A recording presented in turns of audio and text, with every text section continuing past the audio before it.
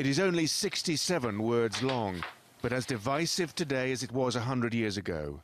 The letter by Foreign Secretary Arthur Balfour was a boost to the Zionist dream of establishing a Jewish state in Palestine. And as Palestine struggles for national existence, for the Arabs, it led directly to the displacement and dispossession of hundreds of thousands of Palestinians.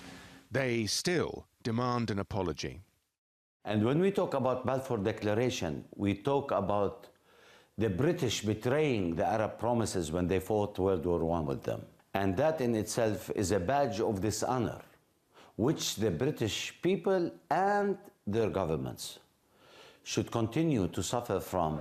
The anniversary is awkward for the British, proud of helping establish Israel, but acutely aware of Palestinian suffering.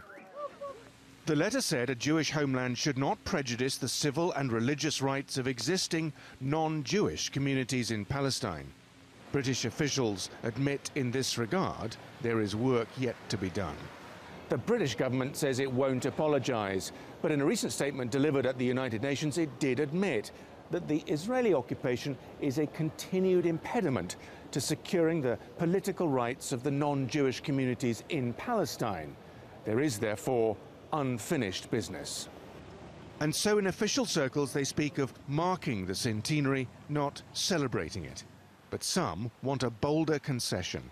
What we would like is a change in policy, not an apology, a cheap apology, but a change in policy and some sort of transparency, some sort of accountability, some sort of restorative justice to be fed into current British policy. While Prime Minister Theresa May will attend a dinner with her Israeli counterpart, Benjamin Netanyahu, British officials point to their aid programmes and commitment to the creation of a Palestinian state.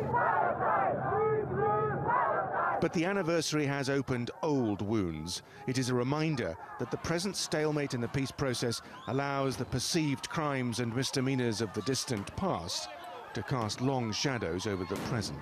Simon McGregor-Wood, TRT World, London.